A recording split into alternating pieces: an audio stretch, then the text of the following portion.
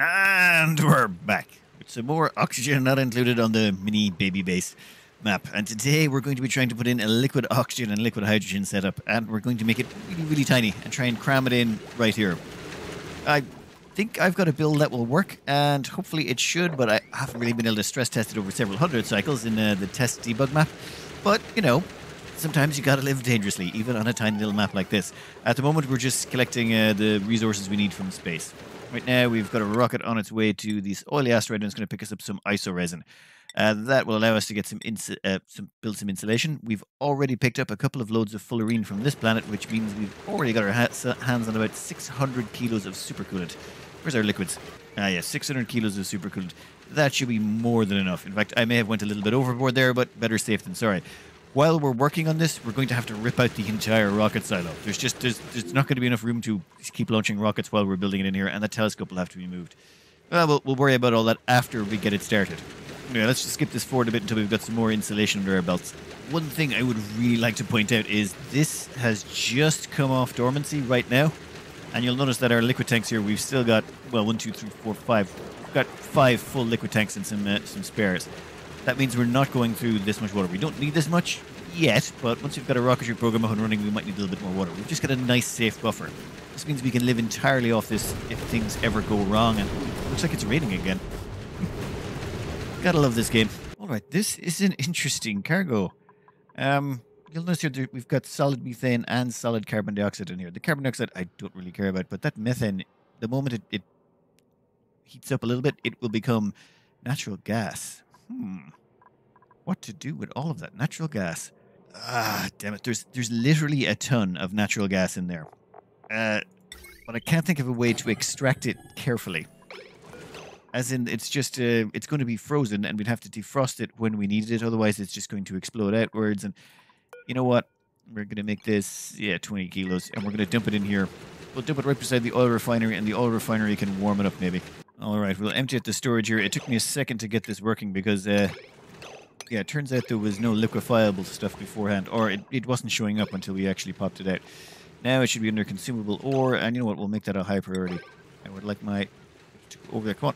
Pick it up. Pick it up. We want that stuff before it pops in here. Otherwise, we'll just have a missile silo or a rocket silo full of it.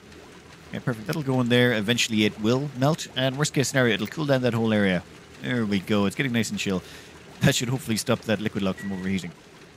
That, though, should provide us with all we need to produce insulation. How much insulation are we going to get out of that? We're going to need 120 kilos of iso resin to make as much insulation as we need, which is 8 pieces. You know what? Let's just put in a quick number.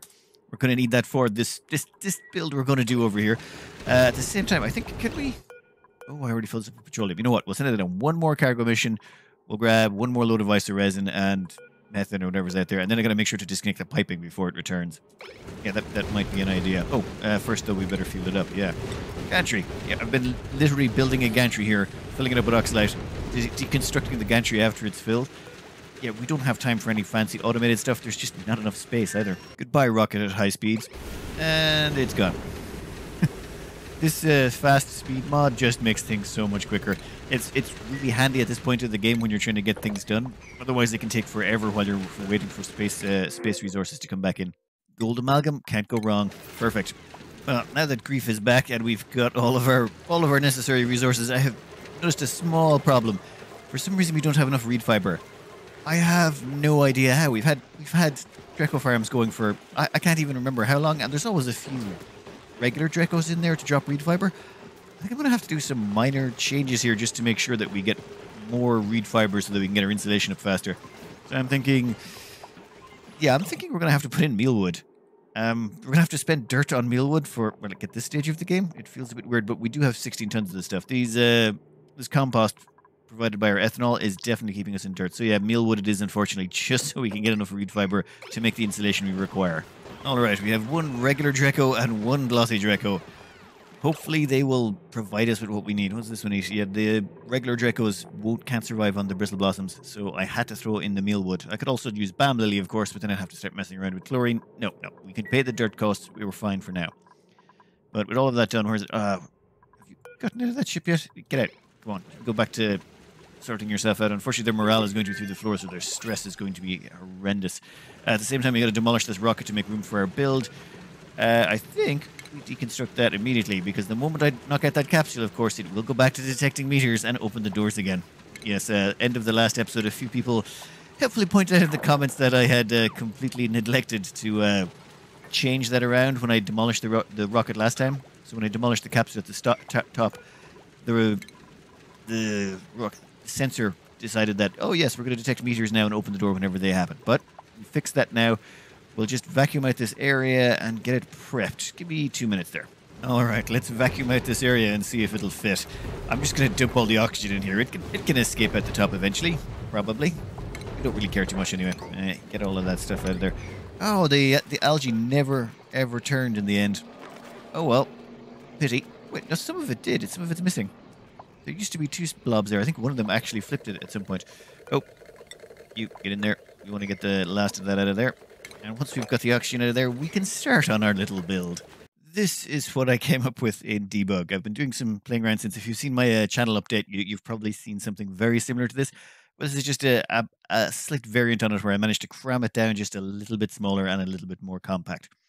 It's got some nice features to it, but first, let's see if we can actually build it. So right now, you'll see we've just, I've started putting in the basics down here. This is thermium liquid pumps. We don't need thermium, but honestly, we have so much of this stuff. Why not go a bit crazy? We got 7.7 tons of this stuff left. We might as well go a bit nuts while we're at it. Now, let me think about where we're going to place everything in. We've got, those can all go. And we'll deconstruct all the stuff we don't need for now. I had to break back in here and do some minor changes. I figured we'll put in some on-off switches for these pumps. They weren't included in the original design, but we've got a few tiles down here we can cram stuff into, so why not use them? That'll allow us to turn off the liquid and hydrogen pumps when we need to. But we will have to vacuum this place out again, but it should only take a couple of... It shouldn't take more than a minute, what with the speed mod going. This is going to be a very snug... Save. This is going to be a very snug little design we're building here. Should I be using ceramic for this? Yeah, you know what? For this area, I'm thinking ceramic is a good idea. Just hopefully no one entombs themselves or traps themselves while we do this. Oh, got the plumbing in. Oh, damn it, I forgot to put in the gas piping. One moment. Damn it, I can't finish the gas piping. I've just realized that right here is where I want to have the piece of insulation. We're going to leave that vent inside this tank, and we're not going to cut off the oxygen from the outside. Or the hydrogen, for that matter. So that insulated type gas pipe there is made of insulation. So that any gas that does end up stuck behind there while this tank is full won't liquefy and damage the pipe. And I have to use insulation. I can't use ceramic. It's not good enough. Yeah, testing proved that, unfortunately. So I need one more piece of insulation. Unfortunately, if we check under the ventilation system for insulated gas piping, we're short by, 100 kilos. How do we get that 100 kilos? Well, reed fiber. That's what we're missing. So we need those Drecos to start dropping 5 units of reed fiber, sometime in the near future. That would be nice. In the meantime, I'm just going to start laying down the rest of this. This area sealed up should be fine. I think we've got everything we need in there. I'll have to double check, of course, all of these before we close it up. There's always something I forget. Yeah, we'll leave those doors closed. We're going to have to fill this up with water as well, about a ton of water. Well, I think I'm going to wait until we've got most of this sealed down the side. We're going to have to brick this up as we go. This thing only needs to be, 5 tiles wide? 6 tiles total? Yeah, so it only needs to be 6 tiles wide. So we're going to have this double layer just in case any meteors come in here and hit this, and we'll probably replace this outside layer with bunker tiles. But first, insulation. To help speed things along, all that excess polluted water we've got going on, we're going to dump that into some reed fiber. I really wish I had a lot more space up here, but we don't. Otherwise, I would just cram in an absolute gargantuan amount of this stuff. You know what? Maybe if we rip out that bed. Yeah, we don't need that bed anymore. We get rid of that. We'll get rid of this. Get rid of that. We'll put in a few more. We'll have this reed fiber cranked out in no time. All right, now we got to fill this up, and I need to fill this up quite high. I think that's enough. What do we got? Over 946 kilos. If you go above 1,000, this will start overflowing over the edges. I think we'll call that a full... Yeah, this is going to be a sort of a heat sink. Or cold sink. Temperature regulator. Temperature regulator we'll go with. This is going to store up a bunch of chill that we can then dump into our hydrogen and oxygen when needs be. It'll help stabilize things nicely. And where were we over here? Yes, reed fiber. Are you going? Why are you not? Growth halted irrigation. Oh, is that because I drained out a whole bunch of water out of the system? Yeah, so now it has to fill back up again. Don't worry. We'll have reed fiber shortly. We're almost good to go. Almost. Finally, after so much struggle, we have our insulated gas pipe. Right, we've got the one. Then we'll make the rest out of igneous rock or whatever. Who cares? Yeah, just go over there for now. We'll figure out what we're going to do with you later. All right, time to just start bricking this sucker in. We're going to double layer it. We should be able to just build it all the way up. And we've already got the piping in. It's a little bit of a mess, but it'll make more sense when it's turned on.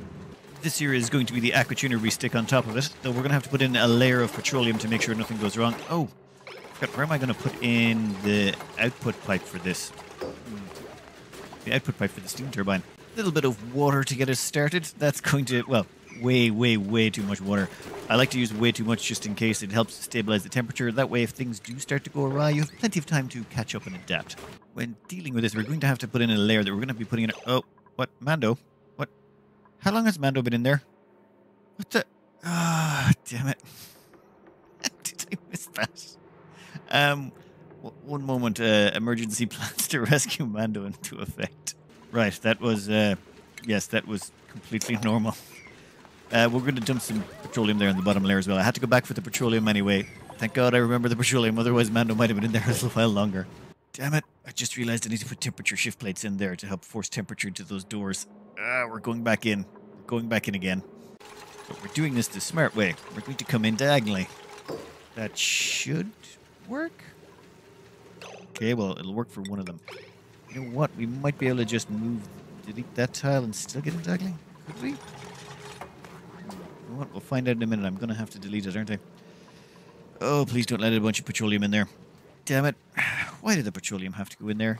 It could have went anywhere else, but it decided it had to go in there. Maybe we can mop it up. Turns out more petroleum decided to want to be in there. So we are going to mop up all the petroleum. We'll sort this out. Just give me a minute to start moving liquids about the place. This is going to be a pain in the butt. And there we go. I think we finally have it built. Oh, okay. Done. Dusted. Steam turbine in place. I think we're just missing the output pipe. Let's not forget that.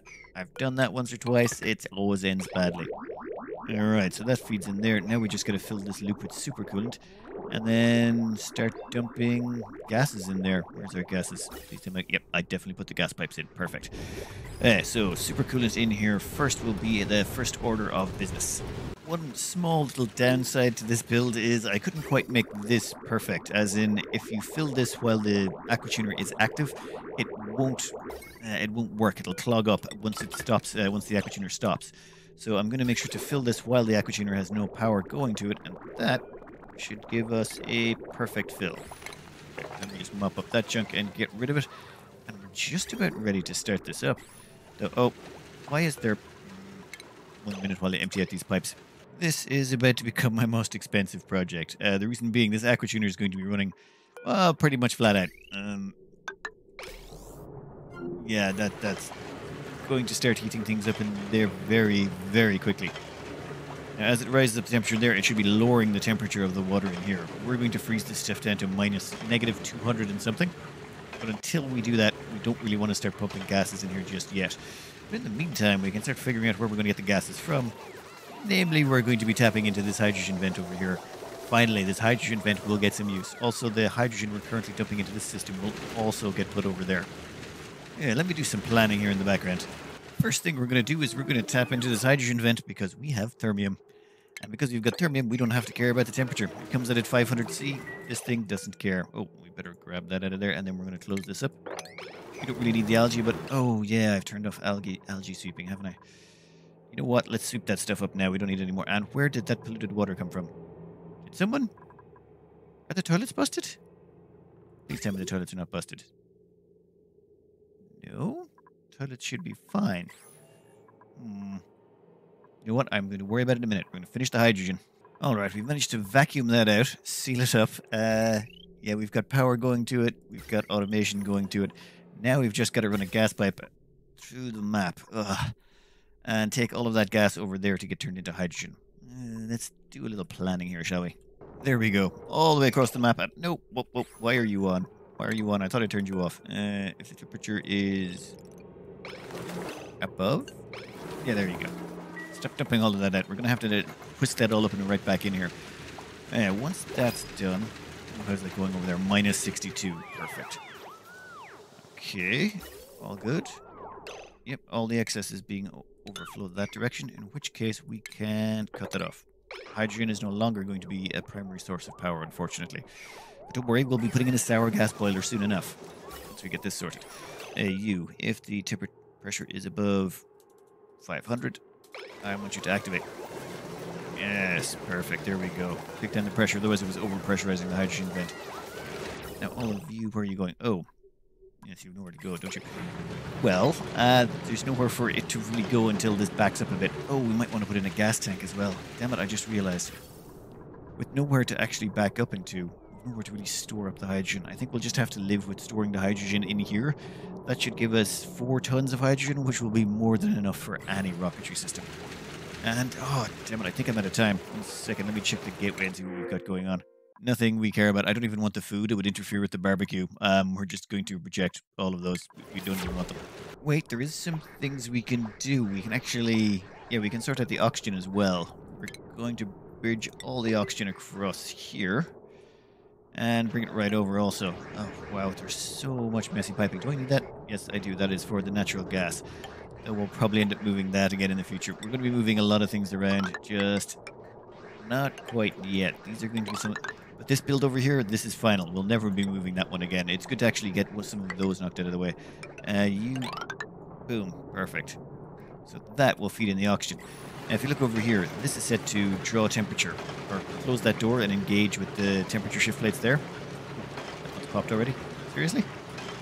We barely put any oxygen in it. A few of the quirks of this that may not be so obvious when we first started up. One, this engages these doors. The doors draw temperature out of these temperature shift plates.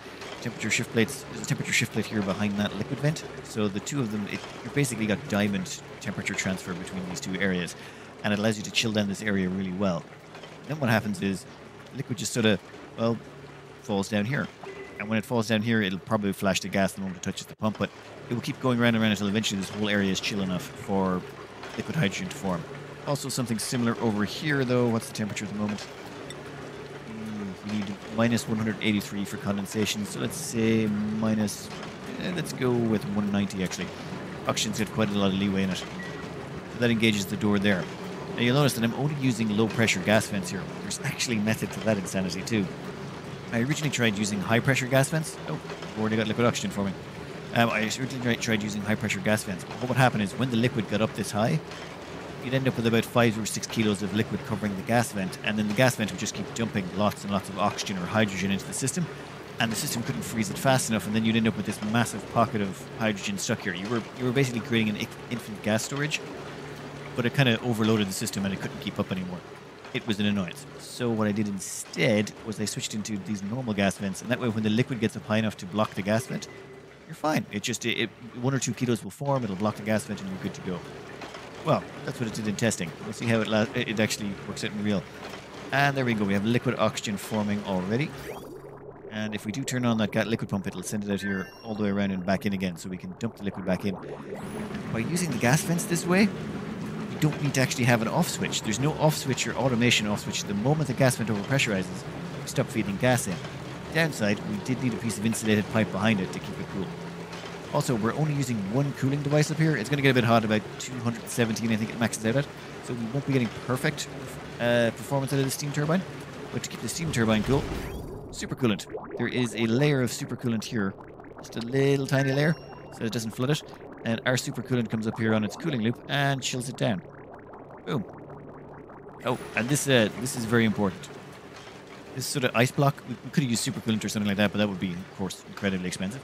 But this block of ice here helps keep this whole area nice and chilled. So that means that we have a temperature to draw on when we have to flash freeze stuff. So what will happen is once this gets low enough to freeze hydrogen, which is, well, minus 255, we're almost there. Once it gets that low, we'll start condensing hydrogen down here, while simultaneously using the exact same ice brick to condense the oxygen.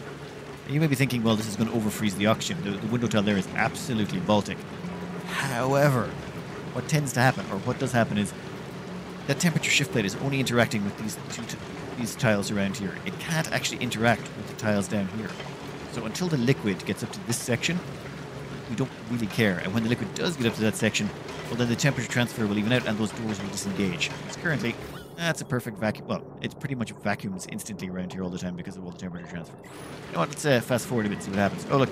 Everything just suddenly flashed to liquid and dropped. Oh, hydrogen's kicking in as well. But no, it'll flash back and forth a bit just as it warms up. But I think we're golden. Perfect. Come on. Give me more hydrogen. Give me more oxygen. Give me more everything. Once this is done, I think we'll replace this line here with some bunker tiles. I might... Oh... I might want to break in there and replace them with some bunker tiles. Otherwise, we could end up some regolith forming in there. You know what? I'm not going to worry about it. I am just going to revel in that being built. That is quite a mini but efficient one. If we could have used mini liquid pumps to make this smaller, then we would have had to use liquid storage tanks to store up enough liquid. I mean, if I only made it 3 tiles or 4 tiles high, I wouldn't be able to store up enough. This way, we get to store enough liquid hydrogen and oxygen to refuel the rocket anytime it comes back. And by the time the rocket returns, we'll have enough hydrogen or oxygen banked up. Sort of storage and liquid creation all at the same time. All right, though, I am out of time. I've got to get some stuff edited and done and out the door. This will never get out. Anyway, I'm gonna cut this out here. Baby Base is coming along apace. I think next up we'll be putting together some liquid hydrogen and oxygen rockets, getting ourselves some more resources, and yeah, then going on to our sour gas boiler. Anyway, I hope you enjoyed, and good luck.